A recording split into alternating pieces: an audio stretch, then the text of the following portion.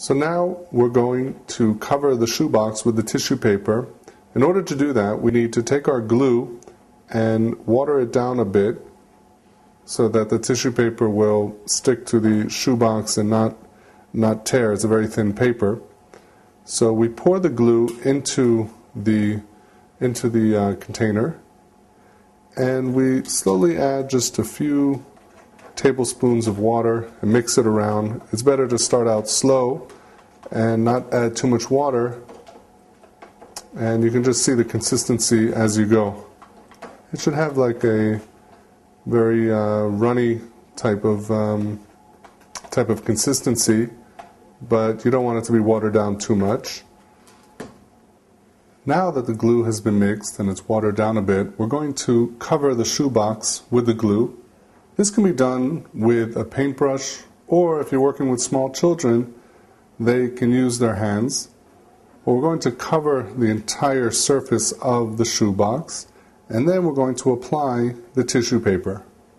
You don't need a very heavy coat of glue over the shoebox because the tissue paper is very thin, and it really doesn't take too much to have it stick to the shoebox.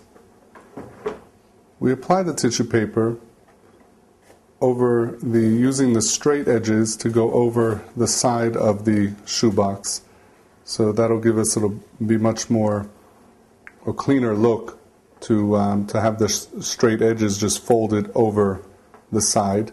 And then the rest of the body of the shoebox we can just put in any random manner just to cover all the open spaces. But anytime you have a straight edge of paper, you should try and use it to fold over the inside.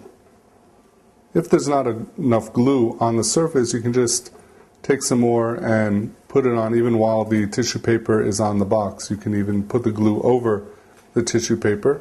Now we see we covered the shoebox with the green tissue paper, and it still has to dry a bit, but we see that that's a fun way of covering the box, fun for kids. They're able to do a lot of cutting and gluing.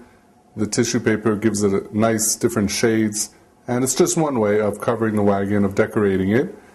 And I'm sure you can come up with many different ways, but this is a fun way, and it also looks really nice. So we've showed you how to cover the wagon with the tissue paper and glue.